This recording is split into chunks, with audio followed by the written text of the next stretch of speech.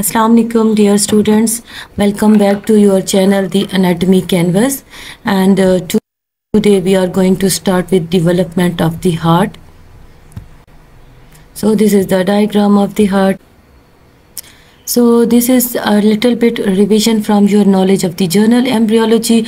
This blue color line shows the ectoderm, this is the neural tube, and then the cauda mesoderm. This cauda mesoderm form the notochord. On each side of the neural tube, you are looking at the paraxial mesoderm, and paraxial mesoderm will differentiate into somites and somatomeres, and somites later on develop into sclerotome, myotome, and dermatome. Next to the paraxial mesoderm is intermediate mesoderm, and this intermediate mesoderm will form the kidney and gonads. And then is the lateral plate mesoderm, and this lateral plate mesoderm is divided into two, this planktonic layer, this somatic layer, and it is continuous with the extra embryonic mesoderm. The cavity between these two layers is the intraembryonic coelom. So establishment of the cardiogenic field, the vascular system appear in the middle of the third week. Cells destined to form the cardiogenic area, they migrate from cranial segment of the primitive node and migrate beneath the ectoderm into this planktonic layer of the mesoderm, and they come to lie anterior to the neural plate, and they form the cardiogenic area.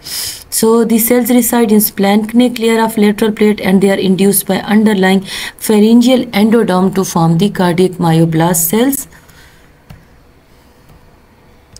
Blood islands also appear in this mesoderm, where they will form the blood cells and vessels by the process of the vasculogenesis. So with the time, the islands unite and form horseshoe-shaped endothelial line tube surrounded by the myoblast. So these are the this one is the right endocardial tube, and this is the right dorsal aorta, and this is the left endocardial tube and the left dorsal aorta. Intraembryonic cavity over this area develops into the pericardial cavity, and in addition to cardiogenic region, the blood islands appear bilaterally. So this is the bilateral appearance of the blood islands, which are forming the dorsal aorta on both sides. So first, this is the primary heart field area, and this primary heart field developed because of the inductive influence of the underlying endoderm in the region of the planktonic mesoderm, and cells form the primary heart field. Later on, the secondary heart field is also formed, and this is the secondary heart field, and these secondary heart fields lie anterior to the foregut area. In this diagram, you can say this is the buccopharyngeal membrane. This area is the secondary heart field, this blue area is the primary heart field, and this area is the septum transversum. In this section, you can also appreciate that this is the primitive streak and primitive node. You can see these are the cut edge of the amnion. This area shows the notochord and the primary, the buccopharyngeal membrane and the primary heart field. You can appreciate primary heart field over here.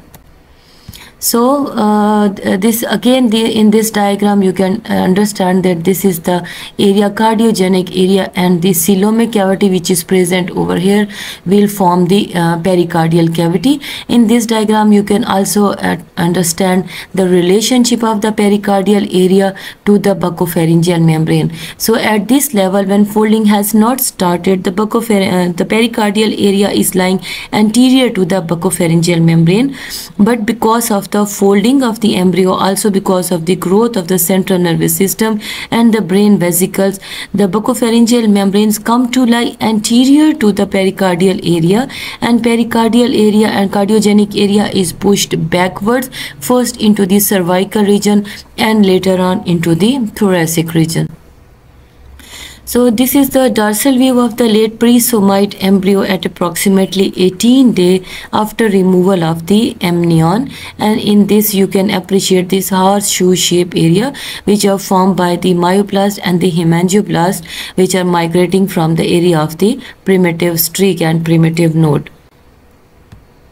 Cardiogenic field is established in mesoderm just after gastrulation, that is 18 to 19 day, and develops into fully functional multi-chambered heart by the 8th week.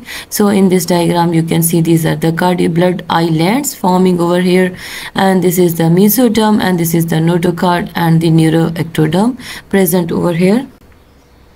Again, another diagram showing you this is the fused endocardial tube. This is the venous end of the endocardial tube, and this is the outflow region of the endocardial tube, and here the endocardial tube is attached to the first aortic arch. The next layer is the myocardium, and then the pericardial cavity is present over here, and this is the dorsal mesocardium, and behind this is the foregut. This diagram show the flat embryonic presomatic embryo with the horseshoe-shaped cardiogenic area.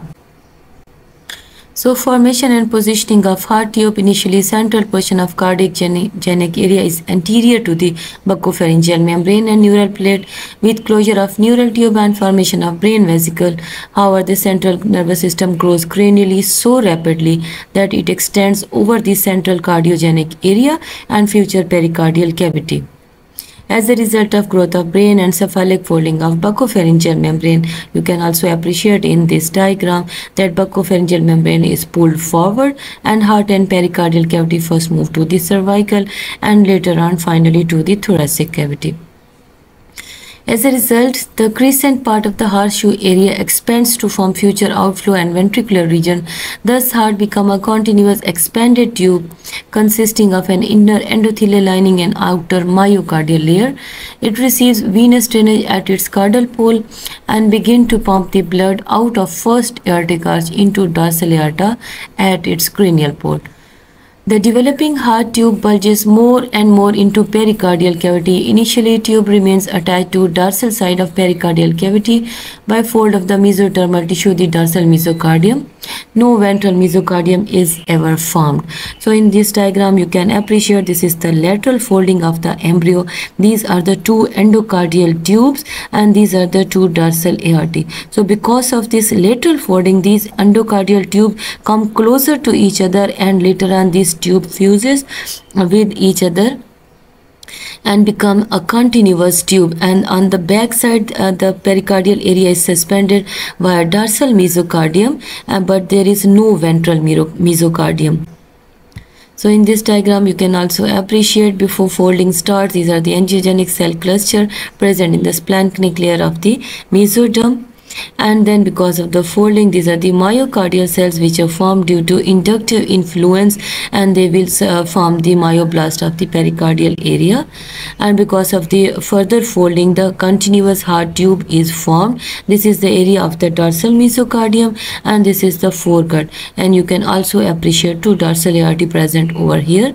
Cardiac jelly is also formed at this stage, and this cardiogenic is formed by the myocardium, which is this cardiac jelly is rich in hyaluronic acid, and it separates the endocardium from the myocardium.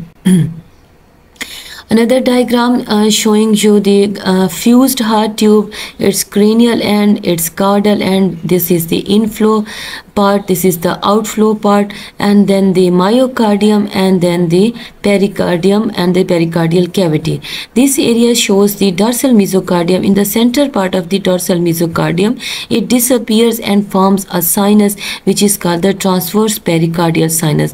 So because of this sinus, the whole endocardial cavity forms a single cavity, and heart is now suspended in the pericardial cavity at both its end via blood vessels.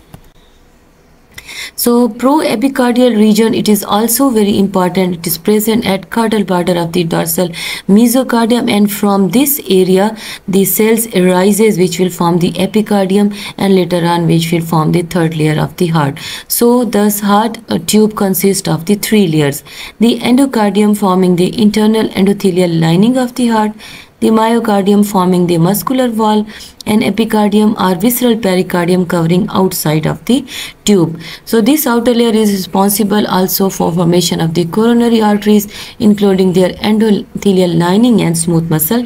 And this is again your very important MCQ, that is the coronary arteries and endothelial lining and their endothelial lining and smooth muscle, they are derived from the epicardium or the visceral pericardium. So up till now we complete our lecture, the heart tube and its three layers which are formed from different areas. These are the references for the lecture, the Langman's Medical Embryology and the Gray's Anatomy. So thank you all dear students for today's class, and we will meet inshallah in the next class. Till then, Allah Hafiz.